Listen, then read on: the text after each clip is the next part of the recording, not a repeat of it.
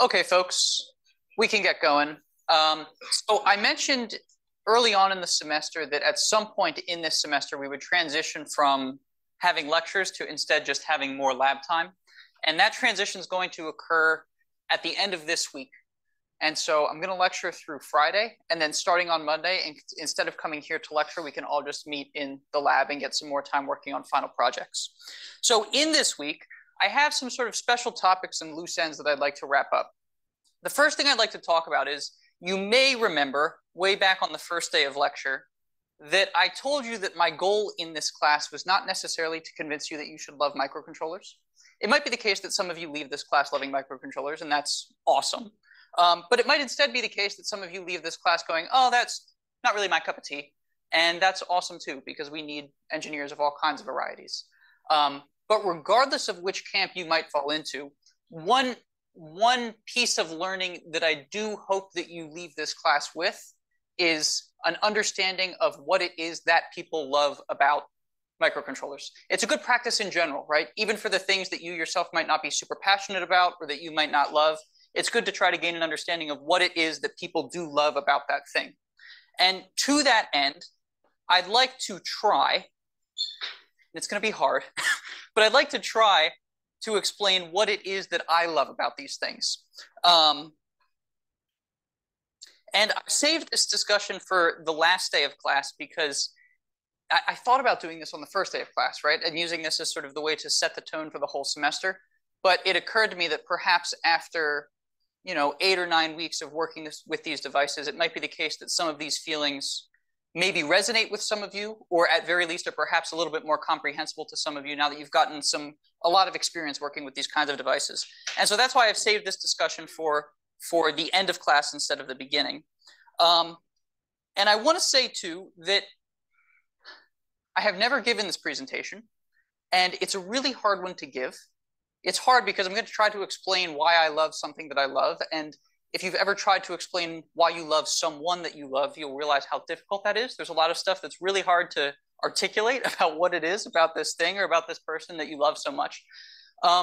Which is just to say that you might find that this particular lecture, if it seems a little rambling, or if it's not quite as clear as it might eventually be, or not quite as concise as it could eventually be, it's because I'm still trying to figure out how to explain this stuff. And any help that you might be able to provide, in order to say these things a little bit better or a little bit more concisely, I would really appreciate. And so that is all just to say that I hope that this is more a conversation than anything else. I'm going to sort of throw some ideas out there, but if folks would like to discuss it, I'd be very happy to discuss those ideas. So in particular, what I'd like to talk about is, first of all, in general, why I feel like it's important to do engineering projects, that is to be building things, why it's important to build things. And after having discussed that, I want to talk about why I like embedded systems and microcontrollers in particular. And then these last two bullets, we'll see if we get there or not. But I really want to talk about those first two things. And in connection to that first topic, there are sort of two kinds of answers to this question. Why should you build things? There's a whole set of practical answers to this question, like reasons that it's a good strategic idea as a young engineer trying to go start a career in engineering. It's a strategic to do lots of building things. And I want to touch upon that, but because of who you all are, it seems to me like that's kind of, it would be boring to talk about. I think you guys know all that stuff. There's a whole sort of separate set of answers to that question that are my personal answers. And that's what I'd like to talk a little bit more about, and which I will have some trouble putting into words, but maybe you all can help me. So let's start by just touching upon those practical reasons. Why is it a good idea to build things? Well, if you're an engineer, building things is engineering. Building things requires a lot of stuff that isn't engineering. It requires a lot of mathematical modeling, requires a lot of simulation. That stuff's really, really important. And in order to get something built correctly, you need to do all that stuff. It's really critical. But engineering is the building of the thing, right? And so to the extent that you want to be hired as an engineer, it's a good idea to have an engineering portfolio, a collection of projects that you yourself have built and that you can talk about. Now, maybe this is not, everyone might not share this opinion. Maybe this is just my opinion, but it seems to me that the most important evidence for your competence as an engineer is a project portfolio. And I think there's a reason for that. I think the reason This is something that you have all spent the last 8 or 9 weeks discovering. Building things is really goddamn hard. It's really hard to get something to work. Nothing ever just works. And if you get into the habit of doing this sort of habitually, just always be trying to get things to work, to build things that work, it demonstrates, remember, this is the practical set of reasons, it demonstrates to someone who might be considering, hiring you to be an engineer, that you are familiar with all the levels of abstraction in engineering. Like I talked about, there's a lot of stuff that isn't engineering that's required in order to actually build something that works, right? You have to have an understanding of the model of the system. You have to plan what you're going to do. You have to understand how to test it to see if it's working. Those are all sorts of different levels of abstraction. And if you have actually built stuff that works, it's good demonstration that you're familiar with all those different levels of abstraction, right? So for instance, it's a good indication that you won't design things that can't be built, right? If you are in the practice of building things, maybe that's an indication that you know how to design things that can in fact be built, which is a skill. Furthermore, it gives you, I'm not sure if this is the right word, credibility or something. What I'm actually talking about here, this is coming from my own sort of personal experience in more of a research setting, is if you choose to go do engineering in a research context, say you go get a PhD or something like that, what you'll find is that there's a whole bunch of engineering research that takes place in sort of the simulation world. And that's for good reason, right? It's a good idea to simulate things before you build them, obviously, because it's way less expensive to build a simulation than it is to build a Mars rover, for instance. There's some other reasons too that I think are a little bit more, I don't know what word to use, slightly sneaky. It is the case in a research environment that part of your, one of the metrics upon which you are evaluated is your quantity of publications. How many publications are you making per year? You can generate publications based on simulation far faster than you can generate publications based on real hardware, because it's really hard to build real hardware and it takes a long time. But this is what I'm sort of pointing out with credibility here. If you do that, right, so what it costs you is time in a research context, but this is true in industry as well. It costs you time. It's hard to build something that works in the real world. It takes a lot of time. But if you do, and if you go into your dissertation defense or your presentation or whatever it is, and you put the thing on the table and it's working, everyone shuts up. There's nothing more to be said, right? If by contrast you present a simulation, there will, I promise you, always be at least one person that raises their hand and goes, well, did you account for this in your simulation?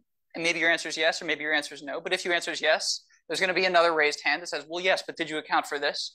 And at some point, the answer is no. And you can make a really good argument about where you decided to stop modeling, right? But no matter how good that argument is, there's going to be a handful of people in the room that fold their hands and go, well, he didn't even account for that in the simulation, right?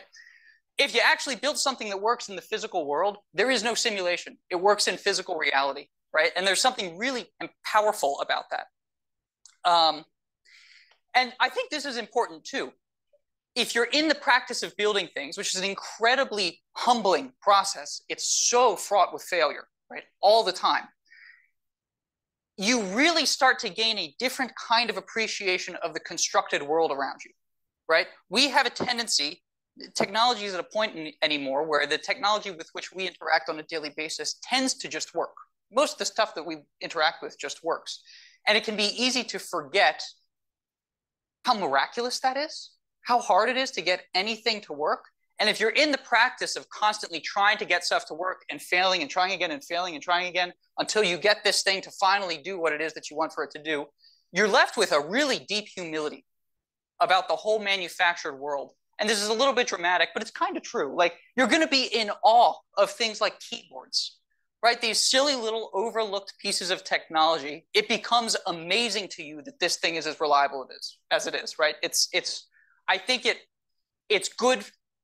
It gives you a good perception of the manufactured world, I think. And, so this is all the practical stuff.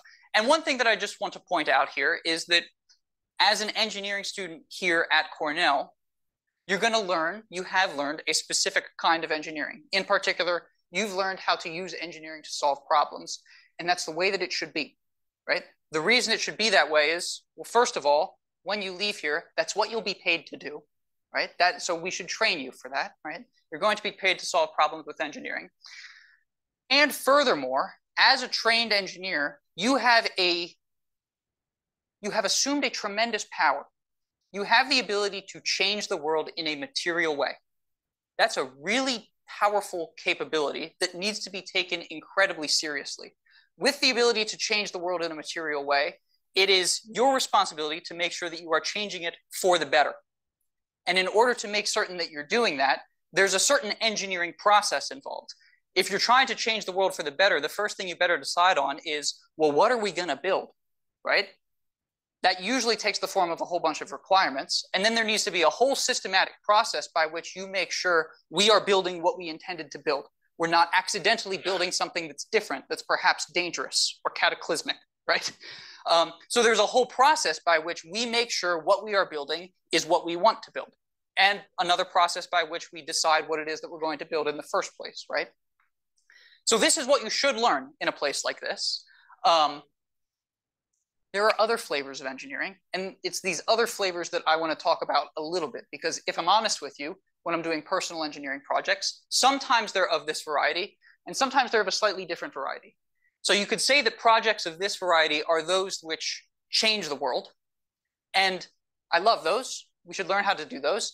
There's a whole other category of engineering projects, which are those that change your perception of the world. It's very different. And I want to talk about that one a little bit as well. So that's, a brief summary of why should you build stuff. Those are things that are obvious to you, I think. What I want to talk about now is why I love building stuff. And this is a slightly different set of reasons. And I'm telling you this for a few reasons.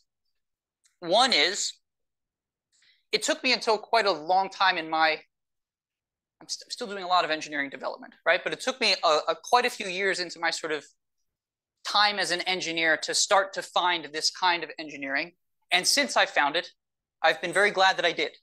It has given me a different appreciation for engineering. It has, I think, made learning new engineering concepts easier for me, and has changed the way that I look at the world in a way that I'm grateful for. And so, to the extent that that might be true for any of you, I want to talk about it. And furthermore, this is the kind of stuff that I really like talking about with my colleagues and with friends and with students and so forth. And so I want to talk about it with all of you. So why do I personally think it's important to build things? Why do I love engineering? Engineering is a mechanism for solving problems, but it needn't only be that. We can change the world with engineering, but we can also change our perception of the world with engineering. And both, I think, are really, really powerful things to do. So the way that I have come to think about engineering is a lot like reading.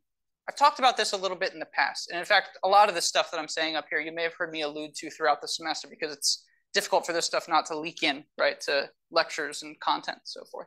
But I think about engineering at this point a lot like reading, in that there is a time in your life where you are learning to read.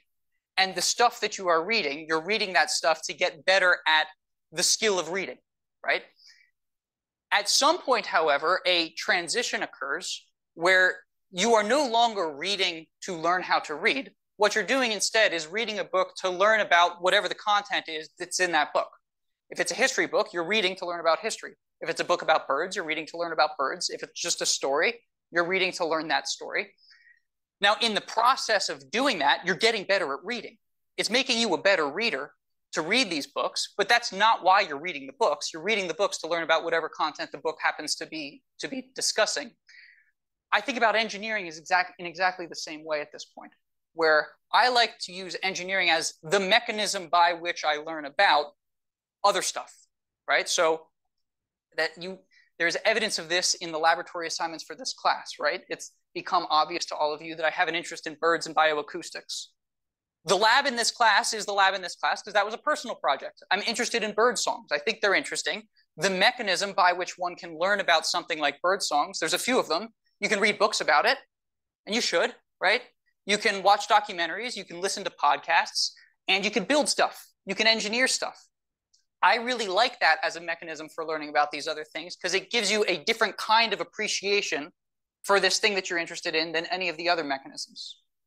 The bird labs is an example of that, right? You read books about bird songs and they're very interesting, but there's sort of connections to one's engineering brain that are left unconnected. And so, for instance, if you build a device based on bird songs, you start to notice the similarities to like code division, multiple access, and cell phones. You're not going to get that from a book, right? You can only get those kinds of connections by building things. Same is true of flocking, right? The flocking behavior, where you gain a different kind of appreciation for this thing by using engineering as the mechanism by which you explore it, as opposed to any of these other mechanisms, which are also valuable, but just give you a different kind of appreciation of this thing. I like the kind of appreciation that comes from building things. And, you know, it's, what to say about this? I've had discussions of this variety with a lot of my colleagues, and you get mixed feedback. Every now and then, you will encounter a philosophy of the variety that an interest in a lot of different things is somehow an indication of a lack of interest in your area of specialty, right? I worry about this. There's sort of there's a hyper-specialization that's occurring. And specialization is a good thing, but it does sometimes come at a cost, right? I think about this, my sort of visual picture for this is, you know, in previous centuries, it used to be the case that you might be specializing in, say, engineering. And so you'd be walking along this path towards the frontier of engineering as you learned more. But as you were walking, the walls which separated you from the paths associated with neurobiology and with mathematics and with other kinds of engineering, they were low. And you could kind of walk your path and peek over and see what was going on over there. And it seems like one of the consequences of this hyper-specialization is that those walls have gotten bigger and bigger and bigger. And it's hard anymore to be walking on your path and to be able to peek over that wall and see what's going on over in ornithology or one of these other interesting fields of study that's doing a lot of stuff that's related. And that, you know, you might have a unique take on given your area especially. It's hard to do that because of specialization. And every now and then you'll meet folks who are kind of against that because they want to get to the frontier of their area of specialty as fast as they can. And interest in these other things can seem like a distraction. I don't think that it is a distraction. I think it's productive, but there is a feeling that it kind of seems like one. I wonder sometimes, for instance, someone like oh gosh, you could use a whole bunch of different examples, but someone like an Alan Turing, right? Alan Turing was interested in everything. One of those things happened to be computing, and computing was born, right? But he was also interested in a whole bunch of other stuff. And I sometimes play this game with myself where, like, if an early career Alan Turing came and tried to get a job in this department or that department or the other department and stood up in front of a panel of professors and said, I'm interested in computing and I'm interested in this thing in nature and I'm interested in chemistry, I worry sometimes that they'd go, you seem a little distracted, right? But I don't think that's the case. I think, in fact, having a diversity of interests and exploring that diversity of interests through your area of specialty makes you better at that area of specialty. And I have a silly example of this. Not silly, actually. I have a fascination with Leonardo da Vinci. And there's an amazing book, which I strongly recommend that all of you read. It's a biography of Leonardo da Vinci by Walter Isaacson. And in one of those chapters, he talks about the Mona Lisa. I want to talk about for just a little bit, but there's this amazing quote from him. So Da Vinci was one of these distracted people. Da Vinci was one of the greatest painters to have ever lived, but we don't have that many paintings from Da Vinci. We have precious few. And to some extent, that's kind of a bummer, right? They're so amazing that you wish that, God, I wish that guy had just done a little bit more painting. But what was he doing instead? He was spending decades in a morgue, piecing apart cadavers, trying to understand how muscles work, how bones work, how everything connects in the human body. He spent years studying shadows and how light bounces off of different shaped surfaces. He spent years studying various things in nature. He was obsessed with birds. He was obsessed with flowers. And all of that time that he was studying those things, he wasn't painting, right? And so there is admittedly a very small group, but there does exist a group of sort of modern scholars and critics who kind of are bummed out that Da Vinci spent all this time doing all this other stuff. And Isaacson has this quote that I just adore, which is, "And what about the scholars and critics over the years who despaired that Leonardo squandered too much time immersed in studying optics and anatomy and the patterns of the cosmos? The Mona Lisa answers them with a smile." I want to talk about the Mona Lisa a little bit, but this is, you know, in the conversation for being one of the greatest pieces of art that humankind has ever created. It's almost too famous. It's so famous that it's become its own cliche almost, but it is famous for a reason. It's famous because it is spectacular in a variety of ways, and it's spectacular in ways that only a person like Leonardo, only a person who spent time, quote, distracted by all these other things, only he could have created something like this. And so there's thousands and thousands and thousands of pages of Leonardo's notebooks. This is just a collection of some of the interesting ones, I think. These are some of his studies of shadows, all of which became relevant for the Mona Lisa. He has a study up here of a cadaver where he was studying how muscles attach to the lips. How does a smile actually form? He was trying to figure this out. All kinds of studies of the human body, studies of how light bounces off of faces. This is only tangentially relevant. I included this just of interest. This is the last page in the last notebook that Leonardo ever wrote at the end of his life. He spent his whole life obsessed with this problem of trying to square the circle, a little geometrical puzzle. Spent years studying this thing. On the last page, he's continuing to do this, and he's attempting to go through this whole proof, and then it cuts off abruptly, and he just ends it with a comma, etc. period. And then the last thing he writes, but anyway, my soup is getting cold. And that's the last thing that we have from Leonardo. His soup was getting cold, so he put his pen down. My point here is only a person with this many interests could generate the Mona Lisa. Only someone who was distracted by all this stuff could generate something like that. So they weren't distractions. They made him a better painter. They made him a better engineer. They made him a better scientist. They made him a better architect. And I think this holds true for all of us, right? I think having a diversity of interests and exploring those interests by means of engineering makes us better engineers. I want to just point out a couple of interesting things about the Mona Lisa, just as an example of, you know, how amazing this is. One of the things that Leonardo spent a bunch of time studying, was how perception works. And what he realized was that we have a very small region that we can focus on with our eyes. And when we focus on that region with our eyes, we get all the detail from that region. But then the area around that region, the sort of peripheral vision, we get a blurred version, a low-passed version. The most famous part of Mona Lisa is her smile. Part of what makes this smile so interesting is you can't catch it. If you look directly at her mouth, the smile kind of goes away. If you instead look up at her eyes, it flits back. So you can't catch this smile. It's disappearing and reappearing all the time. If you spend some time staring at the Mona Lisa, you'll start to notice this. The smile is hard to catch. The reason for this was intentional on Leonardo's part. He knew that when you focused on something, you got all the details, and when you looked away from it, you got a low-passed version. So he put the smile in the lower spatial frequencies. If you low pass the Mona Lisa, it's kind of hard to see here. If you low pass the Mona Lisa, the smile becomes more obvious because the shadows are suggestive of a smile. And you see the shadows when you look into her eyes. When you look at the mouth and you see the details, the smile kind of goes away. It's less suggestive of a smile. He knew this. It was all intentional. The other just brief and amazing thing that I'll mention about it is he was obsessed with capturing motion.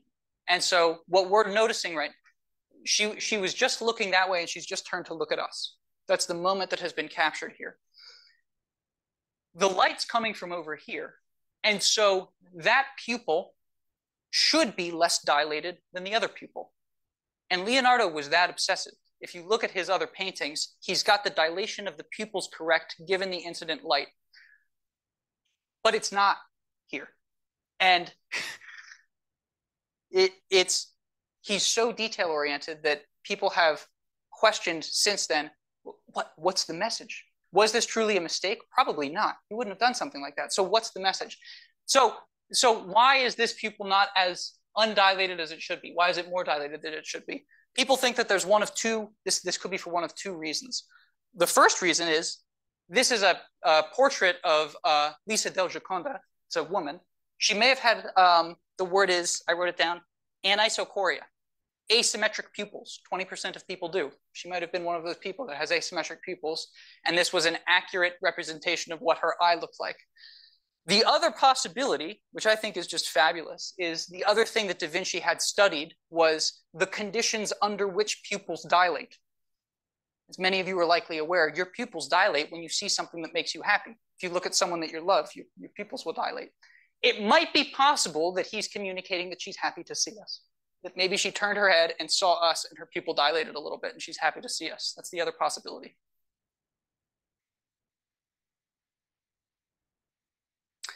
Yeah, the smile's amazing. And so the way that I think about this, I'm sort of, like I said, this is a little bit rambling. This is not exactly concise, so I'm saying the same thing over and over again. The way that I think about these engineering projects is as filter removers. Most of what your brain is doing all the time is filtering stuff away from your consciousness, right? You're not actually noticing almost anything that's around you because your brain is filtering it away as being irrelevant. If you do these engineering projects, you start to notice and appreciate these things that have always been there, but that your brain has been filtering away from your conscious mind. Maybe for some of you, Lab 1's an example of this. You spend some time studying bird songs, you start to hear birds singing. It's the weirdest thing, right? But this extends to everything. Maybe it's true for some of you in the case of Lab 2 with birds flocking, right? You suddenly start to notice this flocking behavior all over the place. The more you know about this stuff, the more that you notice. And particularly in nature, nature's so interesting. Nature's so interesting because there's an order to nature. Like to some extent, we can predict what's going to happen in nature, right? That's why we can do things like land stuff on the moon. You have to have a pretty good idea of of cause and effect, right?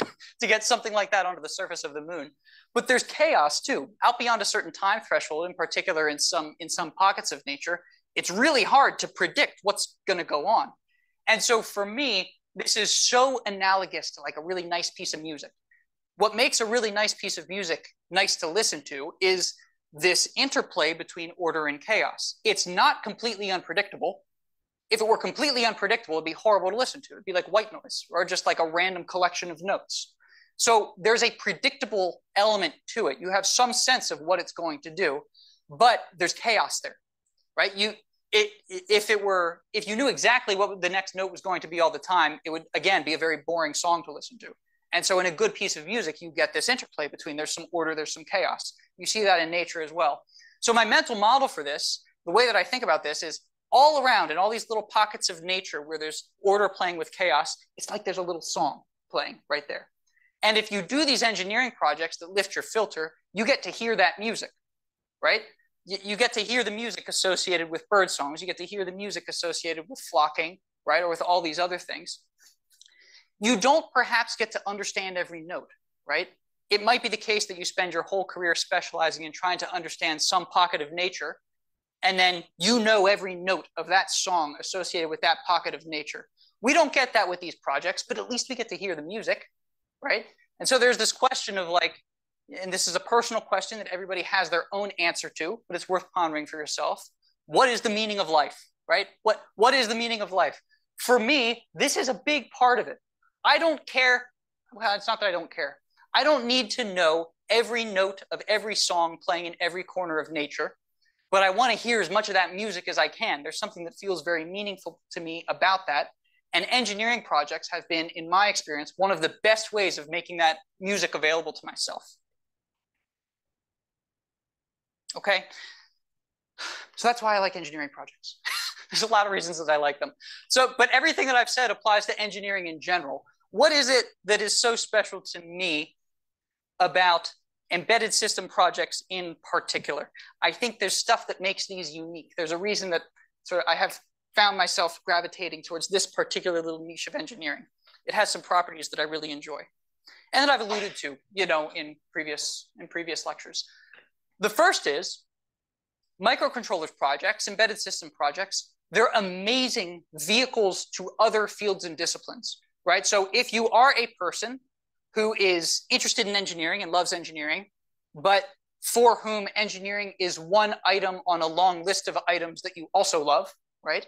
Then this is a great kind of engineering to do because you can almost always find some mechanism of using a microcontroller or an embedded system to travel into this area of interest. If you're interested in music, there's avenues into music from this place. If you're interested in birds, if you're interested in art, like essentially anything, right? It has this nice property that you can use it as a vehicle and ride it to a whole bunch of different areas of discipline. There are other fields of study for which this is true. I think I would put math in this category. If you were really interested in math, you could use math as sort of your car, which takes you to a whole bunch of different places. But then there's a whole bunch of stuff where it's a little bit trickier to figure out how exactly you would use that as a vehicle into other things. If you're really interested in nuclear engineering, it's hard to know how you might study bird songs with nuclear engineering. Maybe there's a way, but it's certainly not obvious to me. So these projects have this nice property that they'll take you to all these interesting places. They allow for this kind of exploratory engineering that I love so much. The other thing that I love about them is they're so constrained. It's amazing. So constraints are so nice. It's almost counterintuitive, particularly if you haven't been doing this stuff this long, where constraints feel like annoyances. But in fact, they're not. So I love the fact that these little microcontrollers that we use, you only have a little bit of memory. You only have so many cycles. If you're doing some kind of real-time application, you have a real hard deadline for your computation has to be finished. So that means a couple of things. One is you have to understand the problem that you're trying to solve really deeply. You can't cut corners, right? Because you just don't have the resources to do it. You have to actually understand what you're doing. But even more importantly, it's only through constraints that you get creativity. And so embedded systems programming and embedded systems in general, it's highly creative because it's so constrained. We have to be so thoughtful about how we're organizing our hardware, how we're getting our hardware to play with our software, right? All the pieces of this, we have to be so thoughtful about it, more so than we might have to be in some other kinds of engineering. I alluded to this in an earlier lecture, and perhaps this is a little bit silly, but it is actually the truth. In like high school, at least in my high school, in English class, you spend some time reading Shakespeare plays, and we read some Dante. We read the Inferno, and I was always confused in those classes, like, why are these people, some of the greatest storytellers that we're aware of, why would they communicate in poetry? Why not just communicate in prose? Why not just say, I'm the greatest storyteller that's ever lived. I'm just going to communicate. They didn't do that. They imposed constraints on themselves. They said, no, I'm communicating in poetry. I'm going to have verse. I'm going to have strict rules with regard to syllables, highly, highly constrained. I would never dare speak for people like this, but I have this suspicion that they gave themselves the constraints in order to beget the creativity. I think that they probably enjoyed the constraints because that's how they got to exercise the creative parts of their brains. Maybe. And I think about embedded systems the same kind of way. It allows for us to exercise these creative parts of our engineering brains. The other thing I love about microcontrollers is they're just the right amount of complexity, I think. They're quite complex, as we've all discovered, right? I mean, the data sheet for the RP2040, which we're using in this class, is how long? 600 pages, something like that? That's a pretty fat book, right? But it's a book. It's about this thick. And if you were to internalize that book, you would have a pretty good understanding of that system at a pretty fundamental level, right? So it's complex enough that you can always find these weird little avenues through the capabilities of the thing. You can find these dark corners of the data sheet and you go, ooh, that'd be a sneaky way to do this, right? There's all these opportunities for sort of cleverness and creativity. There's enough complexity there to allow for you to approach problems from a variety of different ways and to think about problems in different ways. But it's not so much complexity that it's beyond the capacity of a human brain to like internalize it in, not to have it on your fingertips all the time necessarily, but to have a sufficient enough understanding of the system architecture that you can think about it, like the whole system. You can think about the whole system. This is just not true of some other engineered systems that are amazing, right? But that are simply beyond the capacity of a single person. Saturn V rocket, like one of my favorite machines to have ever been built, right? I love that machine. It's the coolest rocket ever, but there is no single person that lives or who has ever lived that fully understands how that system works. And that's a general property of a lot of the engineered systems with which we interact. Our cell phones. There is no single person who understands how that cell phone works. It is the product of a collective consciousness, a whole bunch of people coming together, working on their area of specialty, being very careful about the interfaces between those areas of specialty to make a thing that no individual person understands how the whole thing works, but it works. That's a miracle in its own right? And I'm glad that people are building those kinds of machines. There's something to me that I find very satisfying about this level of complexity, right? We can hold it in our heads. It's nice. It's a nice feature, I think, particularly for personal projects, right? It's really nice. This is a little bit more practical, but you can be a novice in embedded systems and not kill yourself, right? That is not a property of all areas of engineering. If you want to go do at-home projects with high-power electronics, don't, right? Because if you make a mistake in high-power electronics, you will kill yourself or you will burn your house down, right? You will somehow maim yourself or those around you. In low-power electronics, usually, I mean, of course, people can find exceptions to this, but generally speaking, the most dangerous thing that's going to occur is you're going to burn your fingers on a transistor, right? The stakes in terms of bodily harm remain relatively low, which is a nice feature because it allows for us to do sort of a little bit of exploratory engineering. We can try stuff and not be worried that we are going to die as a consequence.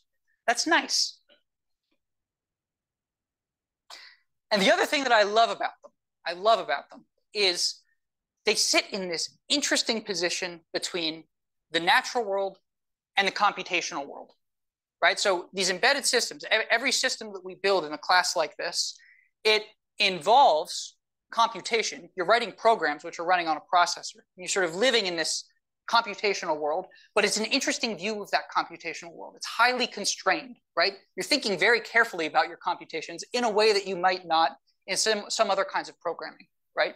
So you get this interesting view of the computational world, but then everything that we build usually is interacting in some way with the natural world. There's a sensor there, maybe, or there's actuators there, maybe. You're either sucking in information from the natural world and doing computation on it, or you're affecting actuators, which are changing the natural world. And so it puts you in conversation with physics in this really interesting way. You're in direct conversation with it in a way that's hard to do in problem sets and textbooks and this kind of thing. You're interacting with physics in a very, very kind of direct, visceral sense. And I like the relationship. I like that. I like the relationship that you end up having with physics when you're working with these kinds of systems. You know, and you've all discovered this, where if you put everything together and you fire it up and it doesn't work, this is kind of it's a cool feature of debugging for these systems, where the first question that you ask is, well, is this a problem with my software, or is this a problem with my hardware, or am I observing some consequence of physics, right? It might have been the case, for instance, in Lab 3, that some of you had perfect software. Some of your schematics for the motor control circuit were perfectly fine from a schematic perspective, but it wasn't working because of the electromagnetic interference induced by the motor control wires onto your sensor wires. Physics was intervening in this whole process in a way that's really interesting, right? And so debugging puts you in communication with computing. It puts you in communication with circuits, I think, in an interesting way, and hardware of all sorts of varieties. And it puts you in communication with physics, with the natural world. I think that makes these things really special, really, really special. How much time do we have? 10 more minutes. And so this is stuff that's old news to you. This was for a different audience. So did I miss anything here? Do you think? there any features of systems like this that that, in your opinion, I have left sort of unrepresented? This was everything that I could. I've been going through this exercise of trying to figure out, well, what is it about these things? Why are they so interesting? This is the best I can come up with at the moment.